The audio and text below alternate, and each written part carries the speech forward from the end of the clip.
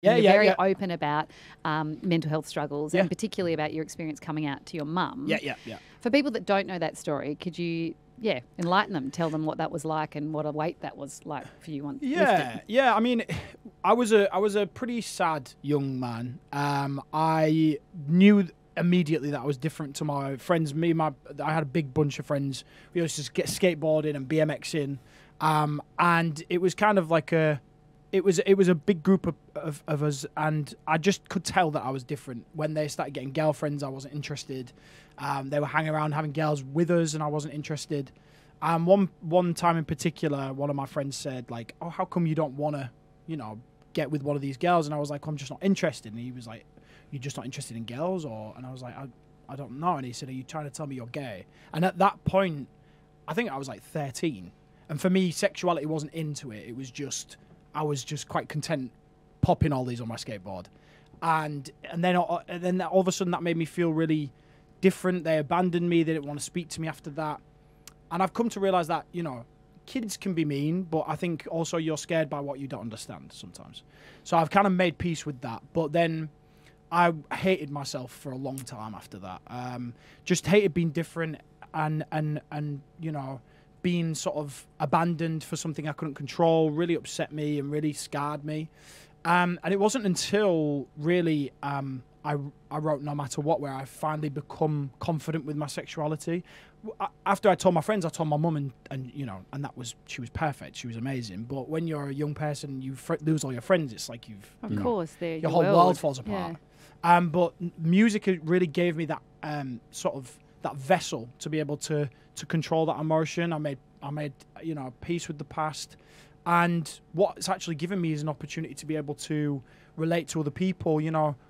I still get messages to this day from people all around the world saying, No Matter What helped me come out to my family, or it's helped me sort of empower myself, and now I'm the best version of myself I could be. And that's really nice. I mean, it kind of makes me feel like I wouldn't change anything I went through because I've now been able to create something that has been used as a medicine, I guess. But also the fact that you can be yourself now and be in the industry and make music as yourself. I remember when we were speaking to Darren Hayes from Savage Garden, he was talking about, he is who he is now and he can be open and proud about that. But during the height of his success, he couldn't be who he wanted to be and he had to hide that. And I just think that would be so hard. But for you, the peace that comes being able to just be yourself must be just a weight that's lifted. Yeah. I mean, I guess when we were going to release Dancing on My Own, I was terrified that, but this was before I'd started talking about my sexuality, and I was terrified that people would think that if I suddenly started talking about it, that it would be like a sympathy vote to get, more music and more sales. So before we released the single, I sat with my label. I was, very honest, got very upset. I don't know if I want to talk about my sexuality yet. I don't know if I want to because I'm a very private guy. And we delayed bringing out the single so that we could accommodate me talking to the press about my sexuality. Wow. Plus, my dad lives in Canada.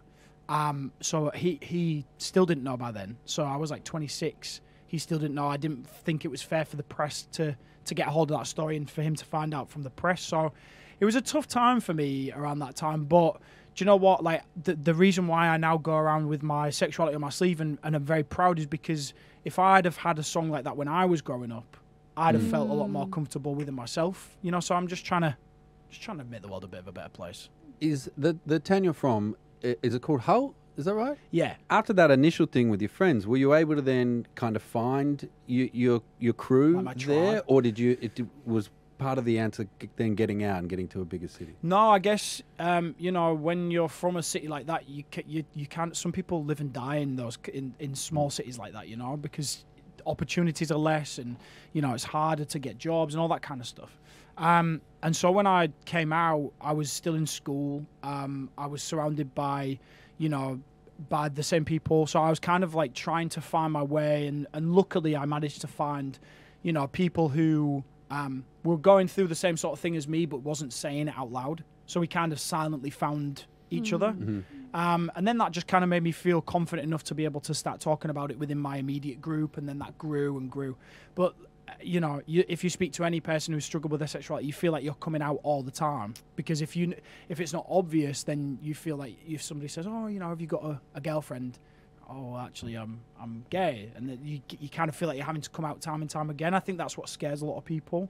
But you know what? I think it's just there's a certain point where you just make peace with it. And like for me now, if I was to say I'm gay when I was like 13, 14, all the way through to about 26, 27, it was such a big deal. Whereas now I just don't care. I think you get to a point where in life you just go, I don't really care what other people think. You know what I mean? Yeah. And not in like a negative way, just No. in like if you've not got anything nice to say to me, then I don't care for your opinion. No. You know what I mean? I also think it's exhausting, caring constantly about. Oh yeah.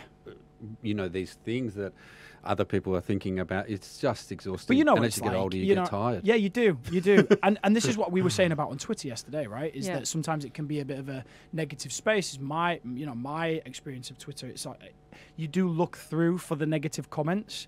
You know, Instagram and Facebook is people that have actively wanted to follow you, but Twitter it can be members of the general members of the public, and everybody has an opinion and everybody's entitled to one, but it's still hard to read.